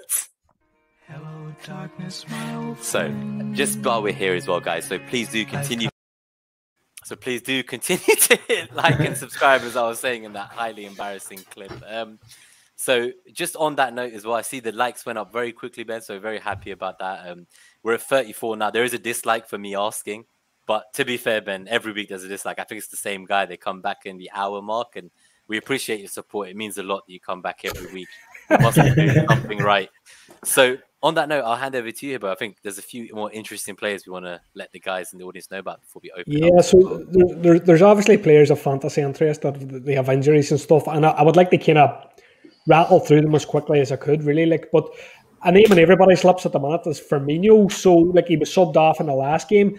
It wasn't actually apparent straight away that he was injured. I kind of thought it was tactical at first. And Liverpool have been very quiet in this. Now, in terms of fantasy, it would open the door for Jadon. So, what do you know about Firmino? Is there any time frame? Because I know they were talking about a second scan. So, first and foremost, it was hamstring. Right. And Firmino's a fairly robust player, tolerate the demands of the game. He's not a player that tends to come off very often, particularly with soft tissue or muscle injuries. So, there was certainly something in there, enough, to flag it to the manager. It looked to be more of a precautionary measure. Certainly that initial scan came back and it was fairly positive. It wasn't as serious as what they initially thought. Now, the thing that difficulty is with hamstring injuries, they have very high re-injury recurrence rates. So these are injuries that have to be treated really, really carefully with kid gloves. What I would say is, when you have somebody like Diego Jota in the Liverpool team and Mane and Salah, if somebody like Firmino, who's coming off the back of a hamstring injury, is there or thereabouts, but why would you risk him? So this is one of those where, inherently you have a potential player who could play, who could be involved, but because Klopp may have other options who are fully fit and in good form, by the way, then why take that risk and potentially exacerbate any problem? And all of a sudden you've got an injury that's maybe 10 to 14 days to maybe 4 to 6 weeks. So unless they're 100%, and that could be difficult within that time frame. Even at this point, what you want to be seeing, Roberto Firmino involved in full training and taking part with the group from certainly Wednesday, Thursday would be a good sign. But even by then, I say there are absolutely no guarantees, because it could be that players are coming through the sessions and they may have a reaction overnight. So, it's impossible to give any kind of definitive answer on that. But what we do know, not as bad as initially thought. So, if it certainly, hopefully, should be short term.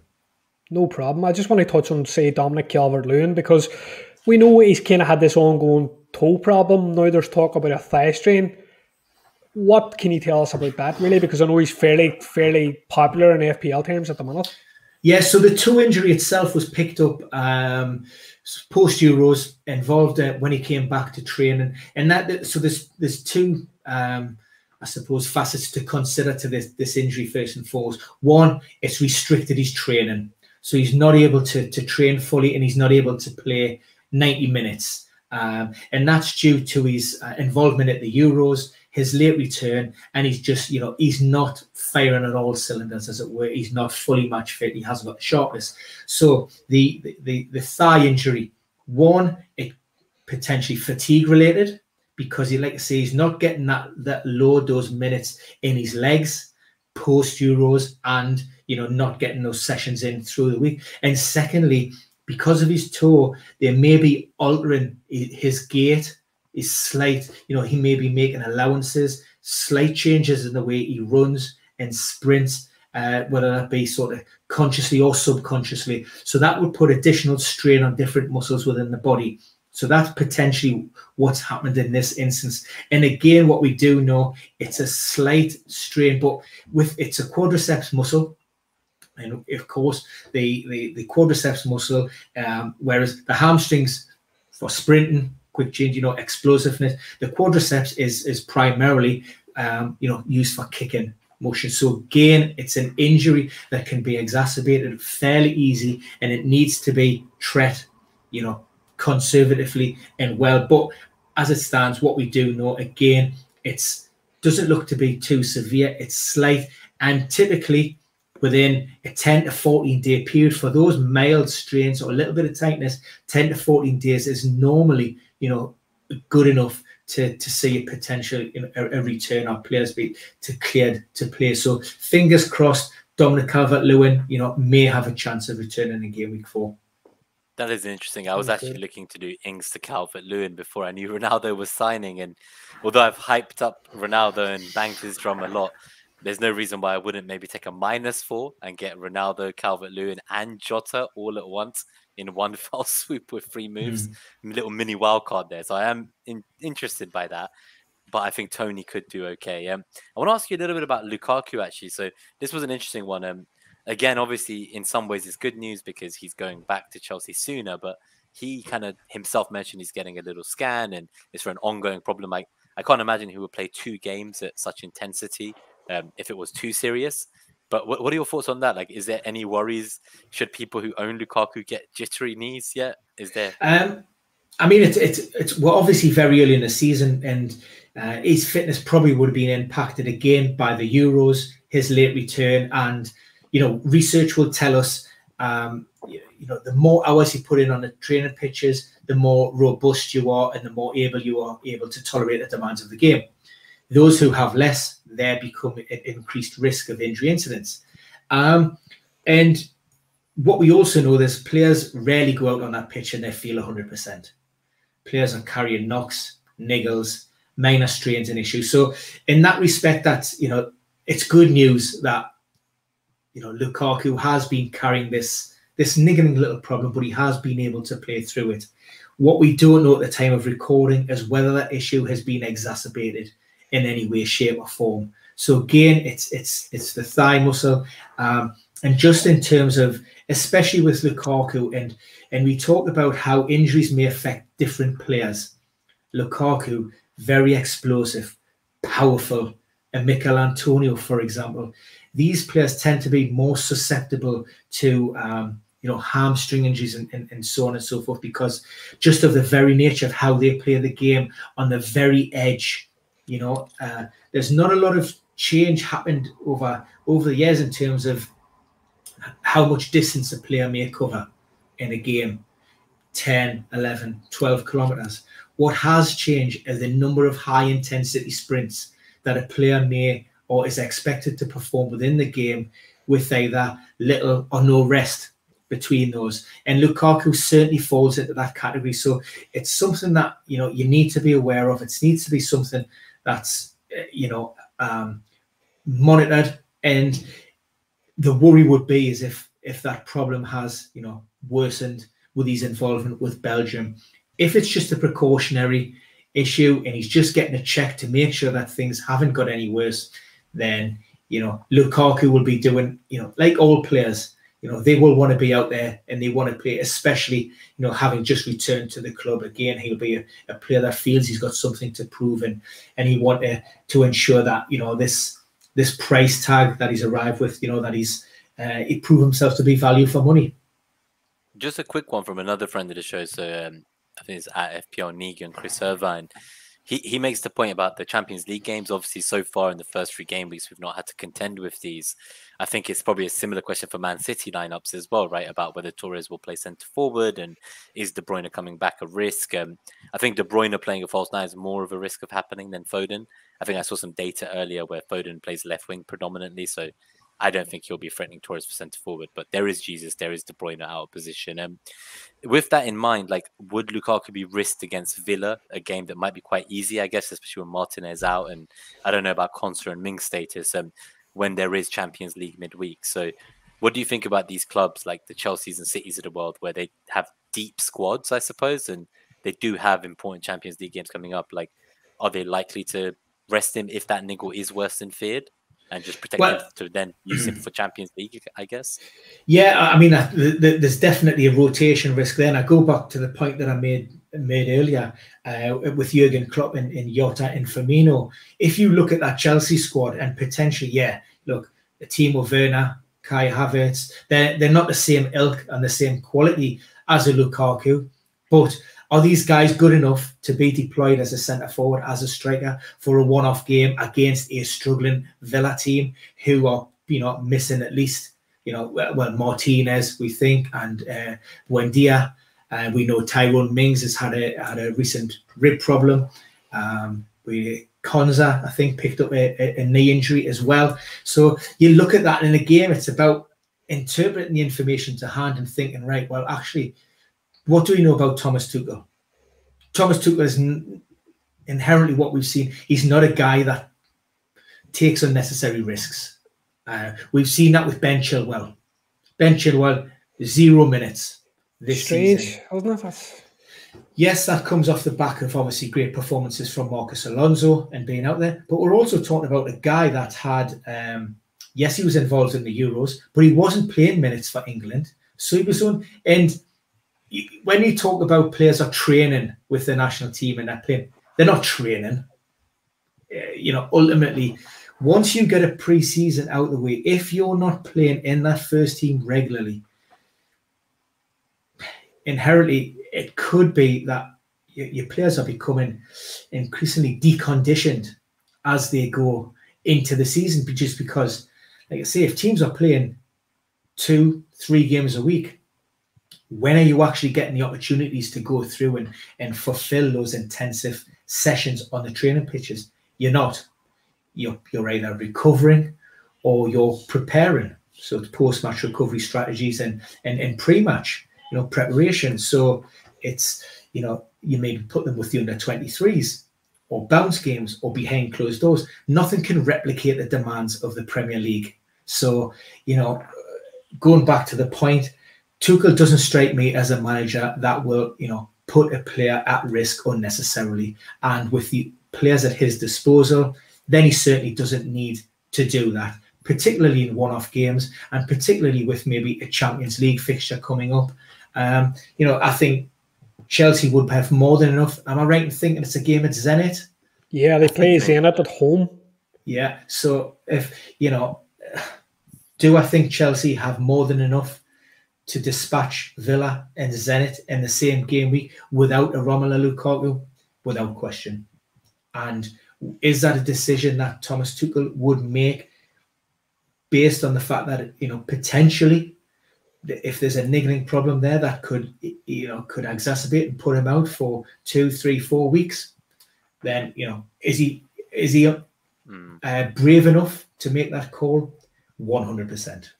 Better to take the precaution, I think, as you say, and not risk them and have them out longer term, which I've seen many a time with Arsenal players and the likes of Wilshere and Diaby and people who they themselves wanted to rush back. I guess for a lot of the viewers who are here now and weren't here earlier, you did mention that obviously it's not necessarily what the medical team wants always that happens. So you have scenarios where managers will start a player even though the player says they're not ready, or a player will want to start even though the medical team and manager don't want them to start, but they're the talisman of their team. So in the same vein that Ronaldo arriving was probably Ole's boss, I'm sure there's scenarios like that in other teams. I mean, what I'd add, and I suppose expand upon that, decisions with regards to return to play tend to be player-led.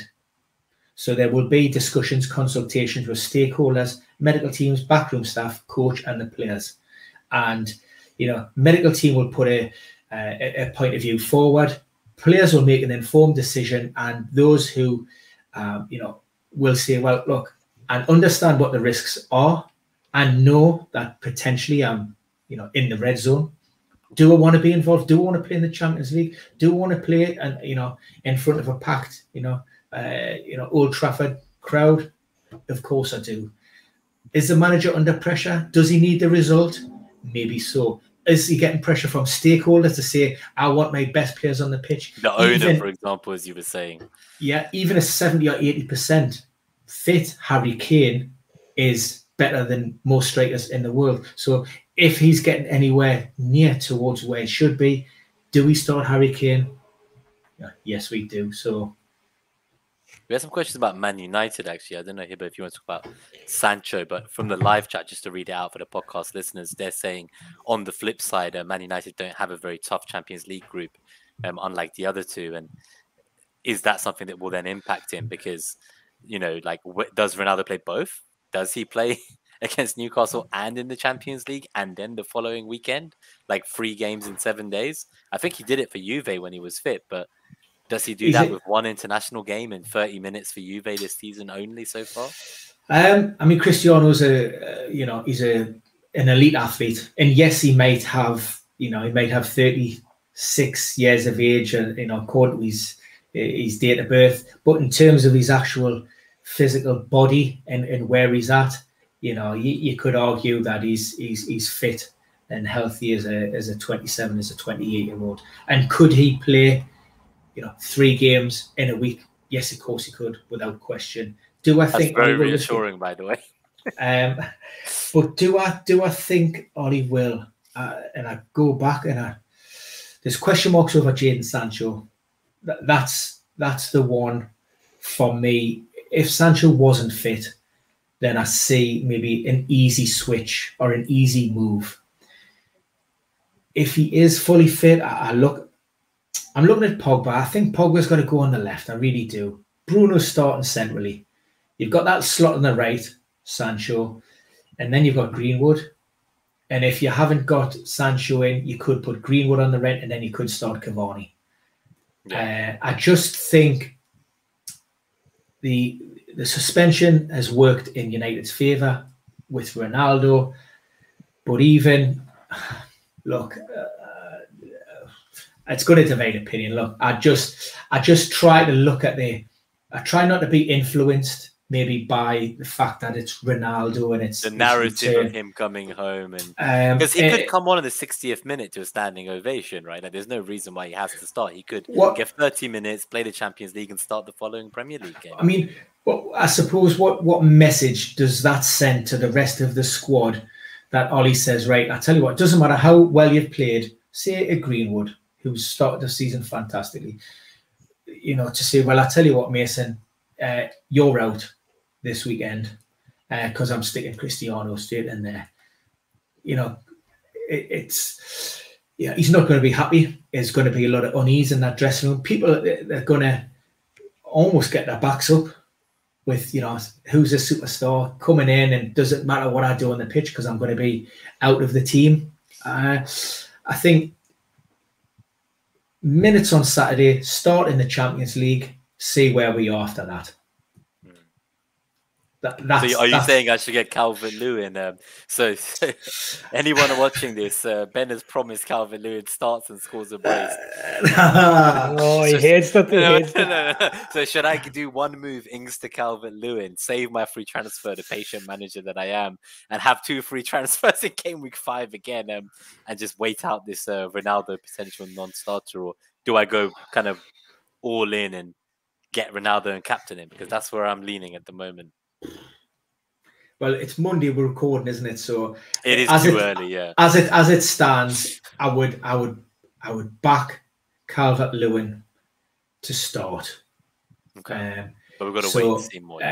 Yeah. But as with anything, as I always say when it comes to injuries, and leave it as long as you possibly can. Even if, don't be swayed by maybe shots that you may see from the training ground. It's only a snippet of one. You don't even know what it is half of the time. Might be individual training sometimes, right? They're not even with the squad. And you don't even, I mean, we've seen it with, who was it? Andy Robertson. It was a picture of him, just, it's not Melwood anymore, wherever the new training ground is. And it was just like, it doesn't actually show you anything. Van Dijk, for about 4 months, people had Van Dijk penciled in for a return because they've seen him kicking the ball around the training pitch. There wasn't any change in direction. There weren't any high intensity drills there. You're seeing exactly what either the player or the club want you to see.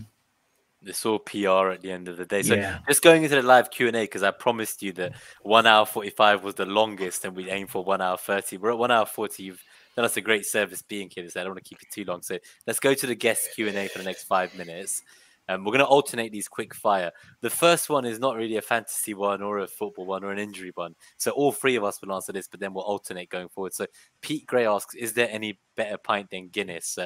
What do you think, Ben? I'll let Hibbo give his say, but controversial. I'm not a straight up Guinness drinker. The nearest I get to drinking Guinness would be as part of a black velvet, and a black velvet is a very, very, very nice pint. And maybe there is no better pint than a black velvet. I have to try out a black velvet. What's it made of? It's half a cider, half a Guinness mixed. Right. So it's like a snake bite, but with so you obviously Guinness instead of lager. Yeah, so you take a little bit of the gas out of the cider. I like sweet, so I like a woodpecker. Take the gas. Otherwise, the two don't mix, and then you put the Guinness in. Absolutely tremendous. I used to make a drink when I worked in a bar, and it was a half a pint of Guinness, and you dropped on a shot of Jameson. It was called an Irish Cure Bomb. So you should try that out. No, but there's no for me. There's no better pint than a pint of Guinness. It's just the best, I think. Just a touch on the question on the screen now. So from FPL Dallas, he's saying, wouldn't Ollie just bench Sancho for Greenwood if it's based on performance and then start Ronaldo as a striker? I think we've kind of covered that, but just a touch on it again. Just a quick fire answer this time, yeah. Possibly. But I think Sancho, was that his first start, and I think he deserves more than just he's coming into a new club, big price tag, and again he needs to show a little bit of belief and give his players a little bit of confidence. He might knock his confidence, right, if he just suddenly benches him. Yeah, but of course he is carrying that little niggle that's kept him out of the England game, so we will see. Wait and see.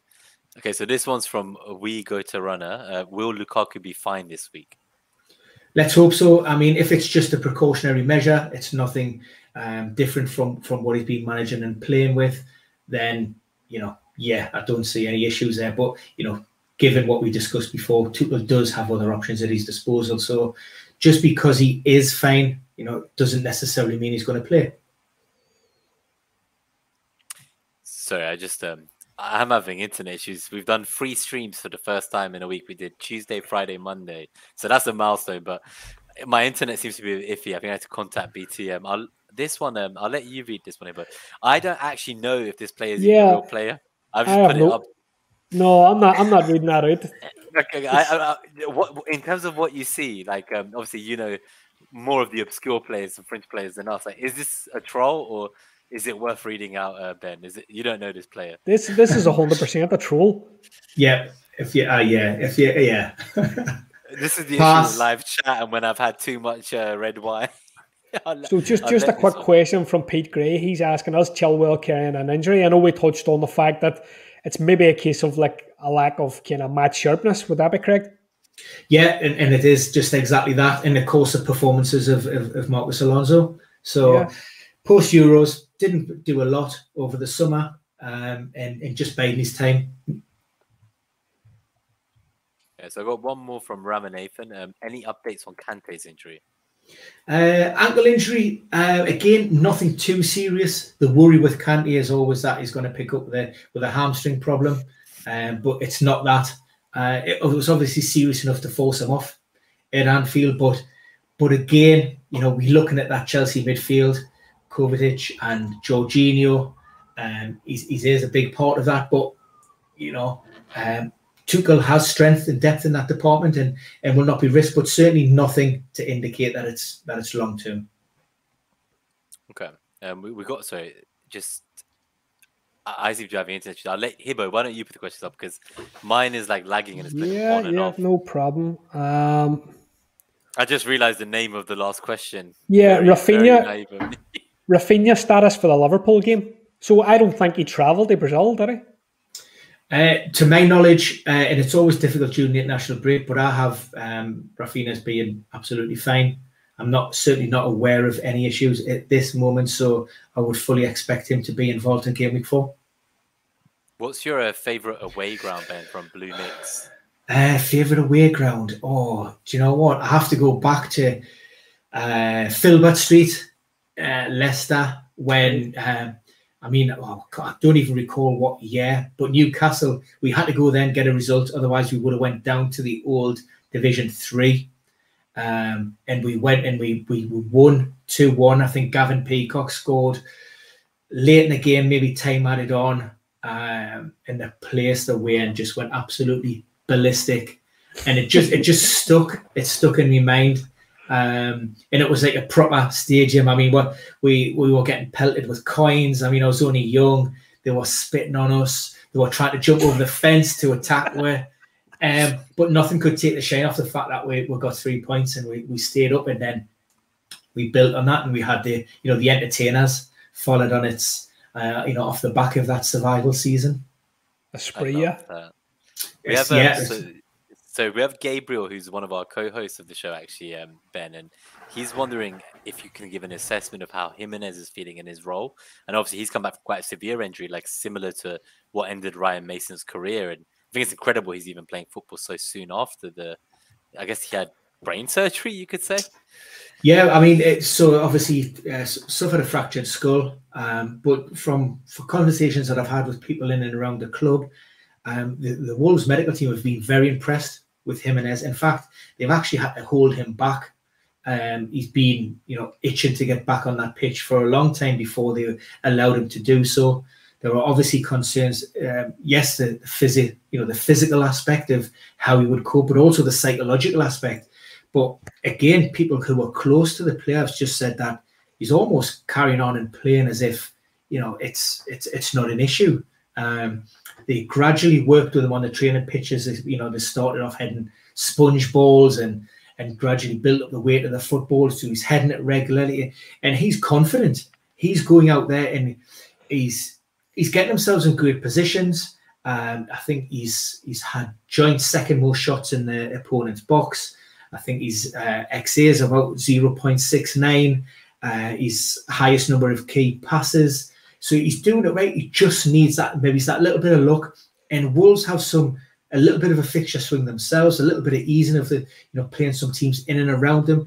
And I really do like Jimenez. I think he's the focal point of that Wolves attack. And of course, with Traore back, his partner, I think the two of them could light up Wolves. And I wouldn't be surprised if they get a couple of decent results under the belt. They've been underperforming their data, not as bad as it suggests. One of the friends of the show, Chris Irvine, left a message in the comments. They say your trip to Fulber Street sounded like a typical Saturday in an Irish League match. Now, I've been to Lumfield at Windsor Park, and I've been to as beloved Glentoran, so I can testify to that. We'll let you go, miss. I just want to quickly give very quick answers to some of these. So we have covered most of the questions that I'm skipping. So stuff around kind of Calvert-Lewin and Lukaku. We will timestamp those in the video on demand in case anyone missed those. One that hasn't been mentioned, I don't think it matters to many people, but I can even answer this as your mini apprentice, Ben. So how long will Ben White be out? He's not. He just featured in a behind closed doors friendly with Brentford. Him and Gabriel partnered each other. it looks like Arsenal's first choice kind of centre-back pairing is going to start against Norwich on Saturday. I hope so. I've bought tickets to the Emirates. It hopefully won't be as bad as the Chelsea game I went to watch live. That was definitely a very disappointing day. As nice as it was to be back at a stadium after 18 months, you do not want to... Stop wasting your money. It's a glutton for punishment, I call myself. Luckily, this one's only like 30 odd quid, so this is much cheaper than the Category A games. Just on Wilson, because I'm not sure if we did cover him at all, but just as a final kind of question for the night. So I thought he was fine. He has great looking fixtures coming up. He's the main man. We know he's on penalties. It sounds like he may potentially now be out for a couple of weeks. Is that right? Or is that quite speculative still and early? I have seen those headlines, and I have seen some suggestion that he's maybe out for some time. Not to my knowledge, and not how I understand the actual problem. Again, we're talking about hamstring issues with Callum Wilson, and fortunately, that wasn't the case last time out. It was actually a problem with his quad, and he felt that problem early on in the game. I think he had a little bit of treatment 10th, 11th, 12th minute, but he was able to manage that. Got through to half time and said he wanted to stay on and help the team, and he felt that he was good for a goal that game. That that never transpired, but again, that's an indication of maybe the level of maybe the severity of the problem or not, as the case may be. The only concern again is what's happened maybe since then, if there has been any kind of setback, but I'm not aware of anything. And it was mainly, there was he was getting checked and scanned, but he played on for almost, I think, 60 minutes from that initial problem. So unless there was any reason that problem was made significantly worse, then Callum would be a player that I would expect to see at Old Trafford. Sounds good. I guess, Ben, just to kind of get us out of here, I'm going to play a short clip just explaining about the FCA awards and how people can vote. But before we leave the show, where can, I guess, viewers or any of the podcast listeners who are watching this afterwards find you? Can you give them just a bit of info about both, I guess, your personal account, but also Premier Injuries? Yeah, so I run the premierinjuries.com website where we're going to over a major overhaul. So hopefully we'll have lots of new content and lots of new stuff on there within maybe the next 7, 10, 14 days. But for now, predominantly we're an injury table where you can go to find out about players' potential return to play, and gives you a little bit of insight in and around those injuries. We also produce a lot of content on YouTube, which is Premier Injuries. We look at the wider circle. So we do have deadline live Q&As where we talk about availability and injuries, but we discuss things around captaincies. We look at players to watch, dream team picks, and so on and so forth. And then finally, most people will find me on social media via Twitter, and that is at Ben Dinnery, where I seem to spend most of my life. I try to respond to as many questions as humanly possible.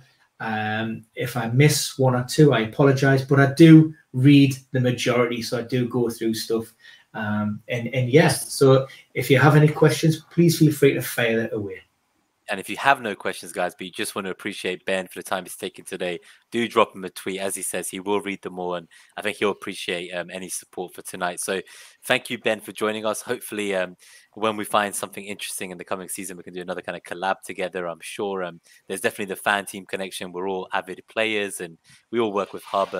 I did see you do some of those live Q&As you mentioned actually one time, I think on The Athletic with Mark, another friend of the show. So FPL General, I know you guys are quite close. So it sounds like maybe we can do an interesting get together at some point, or some kind of live stream again. But for anyone who's here, thank you so much for watching. It's been quite a large number of you towards the end who've been here. I think we peaked at about over 70 live viewers concurrently. So really happy to have you with us. If you're new to the channel, subscribe, hit like. We're almost at 50 likes at the time of recording. So get us to 50. I will appreciate that. And the Pikachu onesie will come out again, which that's another story for another day, Ben. I'll send you many of these embarrassing clips. Don't worry. Before I get us out of here, Hibbo, is there anything you want to say while I just load up the final? No, it was brilliant to meet you, Ben. Yeah, pleasure, guys. Enjoyed it. Thank you. I'll just play this clip, Ben, and then we'll stay back quickly. And once I end the broadcast, and we'll just say bye to you. But this is an FCA 1 minute for anyone who doesn't know how to vote. Voting ends on September 12th. Help us in this David and Goliath story. 1K subs versus 200K subs. So we are definitely the minnows. Hey everybody, Mariner here. Just to let you know that Net That Haul have been nominated in the Football Content Awards 2021 for Best in Fantasy Football / Video. It's quite an amazing feat for us because we've only been going since game week 20 of last season. And I think it's fair to describe our competition as pretty big and us as minnows if you were thinking about this as an FA Cup match. But you know, there are giant killing acts, and little old Net That Haul and our amazing haulers punch massively above our weight, don't we? So with a bit of help from you, who knows what we might achieve. So let's quickly walk through what and how to vote. Okay, so first of all, head across to the footballcontentawards.com/voting. And what you'll see within that page is, if you head down, you'll see the fantasy football section, which is about halfway down. You see the podcasts, you see the videos, you hit Net That Haul. And with respect to editorials, let's not forget our All About FPL friends who were also nominated as well. So what are you waiting for? Give us a vote, and thank you very much indeed.